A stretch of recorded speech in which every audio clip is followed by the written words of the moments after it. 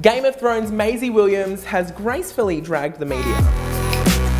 Hey guys, it's Matt from Alright Hey, and this is Amplify Now. Maisie Williams has publicly shut down the Daily Mail for focusing on the outfit she wore to the charity ball she was raising money at. After the Daily Mail posted this headline, Maisie quickly took to Twitter to shut down the article, subtly suggesting an alternative headline focusing on the actual reason she was there for the night. If you agree with Maisie's decision to drag the media, share this video.